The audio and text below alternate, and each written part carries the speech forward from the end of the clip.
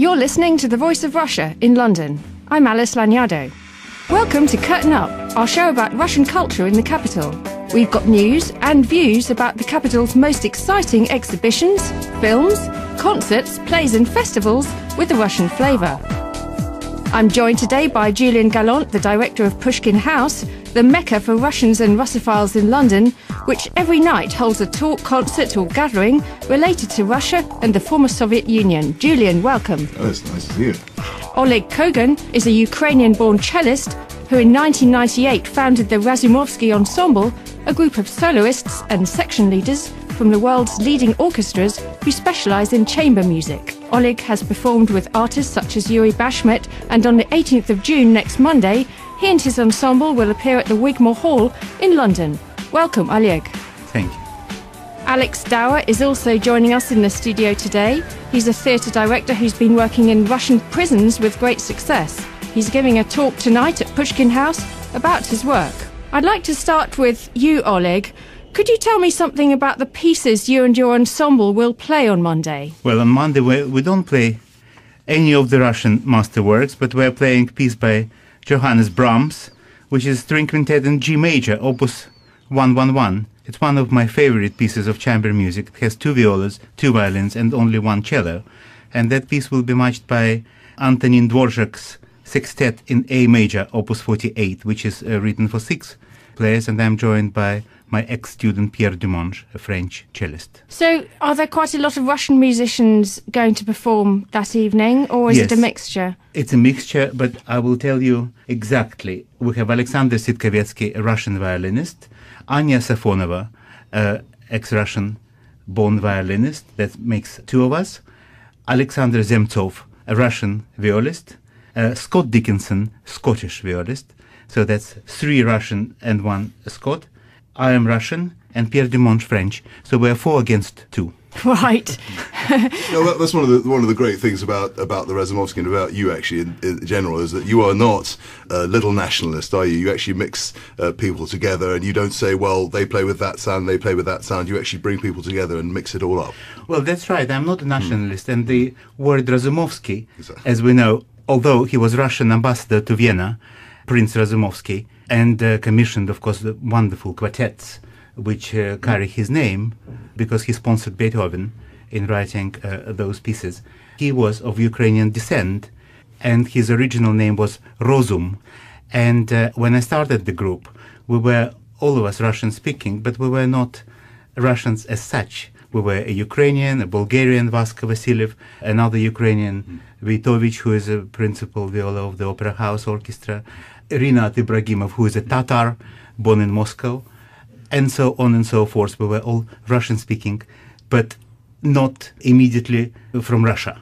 Yeah, and you included other nationalities in the group, so you keep some spirit of Russian string playing, maybe, but you're not exclusively focused on having just Russians. Not exclusively, of course not. Yeah. We look for quality, and of course, whenever a certain quality is necessary, we invite these people, and then I think we learn from them as much as they learn from us. So and the cultures get integrated into each other. Oleg, I wanted to ask you, what does it give you to be able to pick and choose from different orchestras every time instead of having the same group of people? Does it actually make it more difficult in some senses in terms of programming as well as more dynamic? You have just nailed it. It gives me the flexibility of the programming. It gives me the incredible freshness of interpretation, and also the relationships in the group are fresh, so every performance is exciting and there is no kind of routine about it.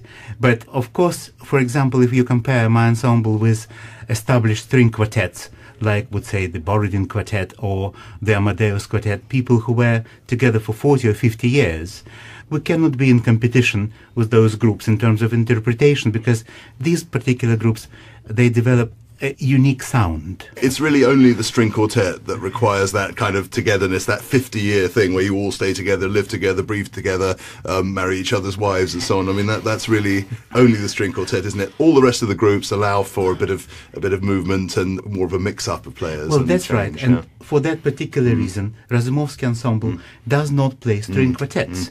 String quartet is a media which does require this incredible unity. So I have got the impression that there are an awful lot of string players from Russia who have really settled into orchestras in London. Would you say that's the case, Julian? Oh yes, that's definitely true. I mean, Russia does have a great discipline and culture of string playing and great string playing, and of course they've taken positions in UK orchestras and in groups, and they found livelihoods in the UK. So, has that happened more than with players of other instruments or with singers? Certainly happened with pianists as well, with singers too. Less in the wind department, because of course wind departments are so strong, for example in the UK and Germany and in America, but the string playing from Russia has spread all over the world. Why is that? What's so strong about the string playing amongst, say, the Mariinsky Orchestra? It is very unfortunate that the arts are not always supported enough. So quite often British orchestras play with one rehearsal only.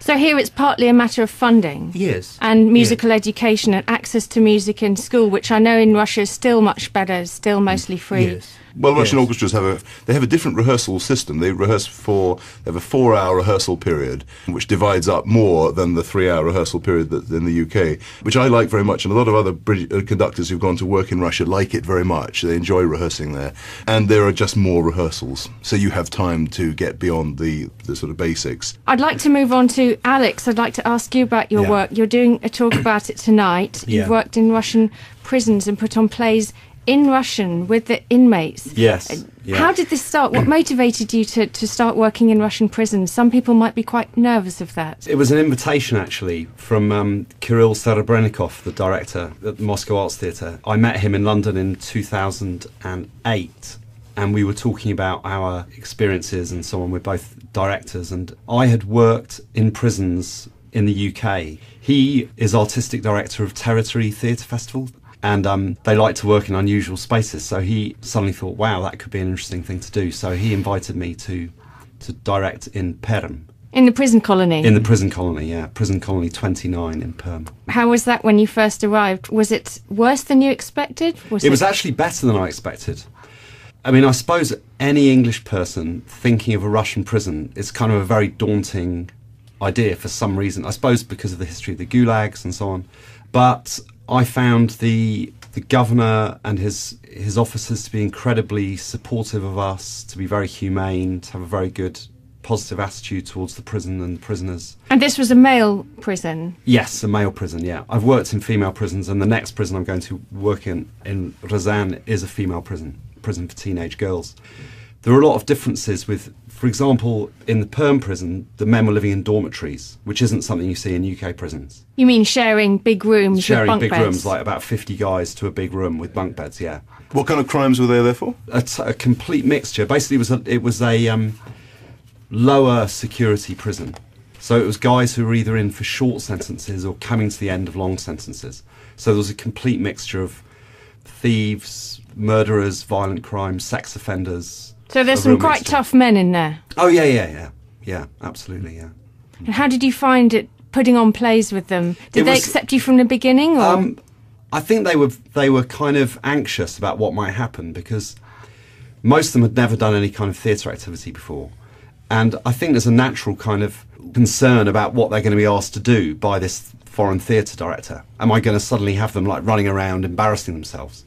Which obviously I was very careful not to do. So I think there was quite a degree of nervous anticipation. I mean, they took to it incredibly well, and they did an incredibly good job. What did they perform? They performed 3 short stories, one by Isaac Barbel, My First Goose, from the Red Cavalry series. Then a Chekhov short story, The Burbot, or Nalim, the fish.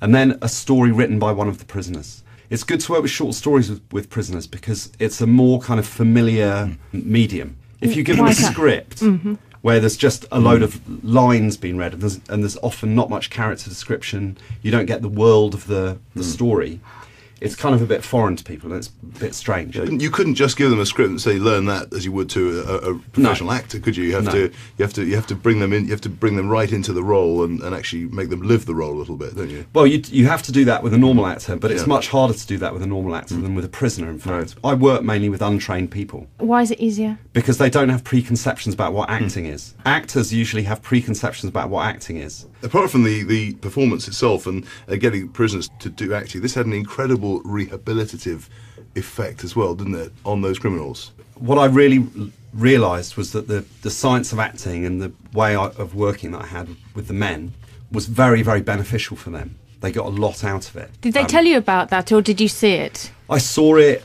The governor told me about it. The officers tell me. I mean, I could see the change going on in front of me. And what kind of change? Can you give me an example? The guy who I had playing Savitsky, is it? Who's the commander in the Babel piece. When I first came in, he was one of those guys who couldn't really look you in the eye when he was talking. His face was constantly moving around. His eyes were constantly moving around. Within 2 weeks, he was standing on stage performing as a very, very high-status army commander, giving instructions and ordering people around. And he was able to do it because I guided him through a process where he was able to put himself to the side and just think the thoughts of the character. And when you do that as an actor, what you learn is that you don't have to think the way you've always thought. You can choose how you want to think because you have a very clear experience of doing that by being in a play. You're listening to the Voice of Russia in London. This is Curtain Up, the programme about Russian culture in the capital. Lastly, I wanted to very quickly mention what Moscow and St. Petersburg theatregoers are talking about this week. Midsummer Night's Dream, which is a co-production with the ENO, has just opened in Moscow. It has scenes of paedophilia on stage, which has upset some people and some parents. The Moscow authorities went to see part of the opera on Sunday and we're awaiting their verdict. There's a lot of modern opera on in Russia at the moment. We've just seen the opening of Boris Godunov in St. Petersburg, which also had a mixed reception. Julian, what do you think about modern operas? Well, Midsummer Night's Dream is a particular case. Of course, this is Benjamin Britten's one of his best operas, no doubt, on a musical basis. But it carries with it the themes of homosexuality and homosexual paedophilia as well. So this is brought out in the ENO production, and of course, I mean, you know, read the reviews, read the accounts and so on. This was really brought out because it was set in a school, and of course, these themes are brought out and exaggerated, and rightly so. I mean, the production's great. Taken to Moscow, where homosexuality is not nearly the open thing that it is in this country, in society, I think it was bound to cause that reaction. So no surprise, really? Not really any surprise. I'm slightly surprised that it went to the law, but it did, and we'll have to see what happens. But it's not the first time that modern opera has been shockingly put on in Moscow. I was there actually a couple of days ago, and I was talking to Dmitry Bertman, who's the head of Helicon Opera, and he said, you know, with a great big grin on his face, have you heard about the big scandal? And I thought, well, that is absolutely the pot calling the kettle black, because Dima Bertman, of course, brought a whole sexual element into all his opera productions, into Carmen and Traviata, and a lot of the Western repertoire operas that he took to Moscow in the 90s and in the 2000s, and gave them this incredibly modern overhaul, usually with a very, very strong sexual element to it. And what about political operas? We've just seen Boris Godunov premiere in St. Petersburg. They've brought it to right up to today with an English director, Graham Vick. There's been a mixed reception in Russia because some people see it as illuminating modern Russian and some people see it as parodying and feel a bit insulted to have people stripping in front of icons and prostitution right on stage. I think I can understand that, Oleg, but I'd like to hear your view. Various things in art depend on the audience support, and if you start showing off and undressing on stage and playing naked or things, you know, audience will buy tickets, and maybe that's another way. Well, a lot of people don't want to go to the theatre and just have to think about someone else's naked body for the whole evening. I mean, if I go to see a play, I want to think about the story. I don't want to think about... Because you can't take your eyes off it. It's a natural human thing. It's kind of, you're just there. And distracting. You're like, should I look at it? Oh my God, will they see me looking at it? And it just takes over the whole thing. That's why I think it's so damaging. I think Oleg and Oleg and Alex are actually a bit sort of postmodern here. I think Moscow is one stage behind. Now, just before I go, I should say that there are 3 more interesting events this week. On Wednesday, Natalie Gorman is performing piano pieces at St. John Smith Square. She's playing Beethoven's Variations and a selection by Tchaikovsky, Scriabin and Rachmaninoff. And jazz saxophonist Zhenya Strigalov is playing at Charlie Wright's International Bar in Hoxton, also on Wednesday. Plus tonight, the Belarus Free Theatre opens its new production of Minsk 2011 at the Young Vic. Thanks to all my guests today, and thanks to Julian Gallant of Pushkin House for joining me as well in this edition of Curtain Up, the programme that tells you all about Russian cultural events in the capital. You're listening to The Voice of Russia in London. I'm Alice Lagnado. Stay with us.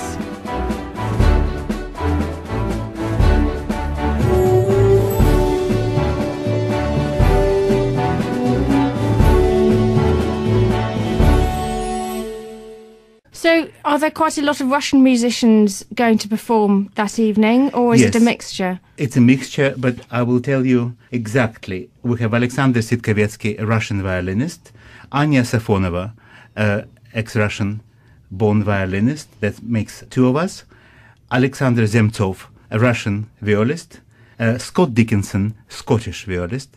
So You're listening to The Voice of Russia in London.